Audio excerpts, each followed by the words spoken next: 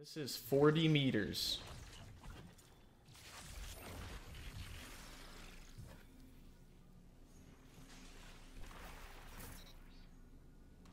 I cannot believe that. I actually cannot believe that, bro. Alright, what is going on, everyone? It's your boy Wyatt, aka Wombo Combo, back again with another video, and today I'm going to be showing you guys how to use Strand in PvP effectively. I've seen a lot of people saying that Strand isn't very good, and that it's just kind of a gimmick, and blah blah blah. I can't help but disagree more. It's really strong. It is very strong. And today I'm going to be showing you how to use it correctly. So first things first, let's talk about the grapple. If you use the grapple like this, you are using it wrong. You should never use the grapple in a straight line. Granted, if you're trying to make a quick getaway, like say this motherfucker is on my ass, right, and I need to get out of here, you can use it to get away. That's fine. But if you are trying to get the drop on somebody, the worst thing you can do is fly at them in a straight line. So say me and Jack are in an engagement, I'm trying to kill Jack. I would do this, personally, to surprise him. That is how to use the grapple effectively. If you just fly at people in a straight line, you will get dookied on. The correct way to use the grapple is to try and find a way around a corner or something like that to get the drop on them. And as you just saw, a lot of people also don't use it to bend their jumps, right? Like they just go in a straight line. But what a lot of people don't know, and I don't see a lot of people doing, is you can shoot it here and fly out and around. You can curve your jumps. That is super important to remember. Like, don't just go in a straight line all the time. If someone's over there, pop your grapple, swing around, jump over. Throw your melee. Obviously, you want to hit your shots better than I did, but...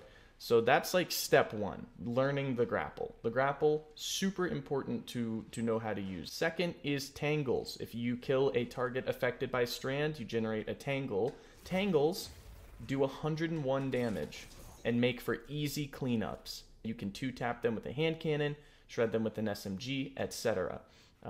Tangles are super strong. There's also a fragment that gives tangles more damage. Here's another example of curving around a corner, right? He's around that corner. I know he is. I see him on radar. Bam.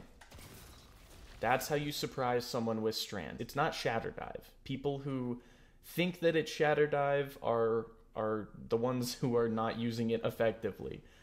You want to use it in a way where the enemy will not see it coming. Bam. He has no idea where I am. He's lost. You feel me? So definitely... There's a better way to use it than using it hyper aggressively like Shatter Dive, and that took me some time to figure out also. I'm not gonna just claim that I knew this from the beginning. Like, it definitely took me a minute to get a feel for how to use this dodge effectively, but you definitely don't want to use it like Shatter Dive because it's not. You see someone on radar, you grapple around the corner, suspend, throw your melee, shotgun, whatever, you know, just whatever you have to do, but don't use it like Shatter Dive. It is not a hyper-aggressive, push-in play style kind of thing. So that is kind of my advice for how to use Hunter effectively. Okay, now for Warlock, I actually don't recommend using the grapple at all. I recommend using the Threadling Grenade because of this aspect right here, Mind Spun Invocation. You press whatever your button is, whatever your grenade key is, depending on your platform, hold to consume your Threadling Grenade, and immediately generate 5 perched Threadlings. The other thing is that your other aspect, when you cast your Rift, it weaves 3 Threadlings and deploys all Threadlings you have perched. You see these green things floating around me? Those are Threadlings. When I pop my Rift, I'll generate 3 more. That's 8 Threadlings. It only takes 5 to kill a Guardian, okay? Dead. From consuming my grenade and popping a Rift.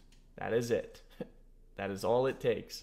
And just so you guys know, I am using the Swarmer boots. I do recommend them. They are very powerful, but you don't need them. They're not required for this. So once again, gonna pop it.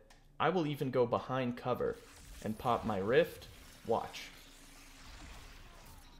I can't even see him. I didn't even have line of sight on him, and the swarmers did all of the work. That is how powerful swarmers are. It's absolutely crazy. I don't know what they were thinking with that.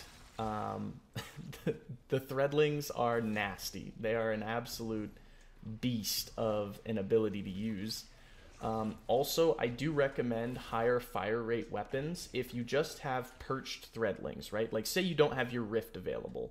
If you shoot someone, it will send out a single threadling at a time. It's based on the amount of bullets you hit, not a damage threshold. So if I do an SMG, I will send out multiple threadlings before the Guardian even dies. It is very important to remember that to use them effectively. If you are using a hand cannon or something like that, while that still works, higher fire rate weapons will send out the threadlings quicker. Okay, let's try this again. Okay, one of them fell off the map, but... Dude. Holy shit.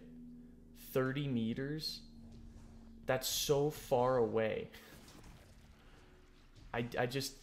That's ridiculous. And they just seek you out. Like, I don't even have to do anything.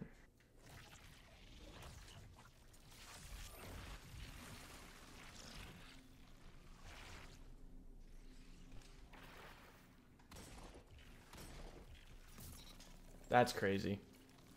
The other thing that's important is with the super needle storm. I felt the need to mention this. You do not have to hit a target. If you throw it near a target, and I say near loosely, the swarms will chase and kill, which is very important to keep in mind. You do not have to throw it at a target directly to get kills. You can throw it at the wall, and the swarmers will do the rest. This is a very, very powerful super. Throw the swarmers there. And there they go. So, yeah, just keep that in mind. Very powerful. I'm not going to touch on Titan in today's video, only because I haven't used it in PvP a whole lot. I've been playing a lot of Warlock and a lot of Hunter. But yeah, I've seen a lot of people saying that Warlock's not very good or that Hunter's not very good. And I couldn't disagree more. I think it is a high skill ceiling. Well, Warlock's not. Hunter is a high skill ceiling class, I believe, that, you know, it does take some skill to use effectively. Warlock is actually just broken. But anyways, guys, I hope that you enjoyed this video. I hope that you're enjoying Strand. I know I am in PvP, and I will catch you guys next time. Thanks for watching. Peace.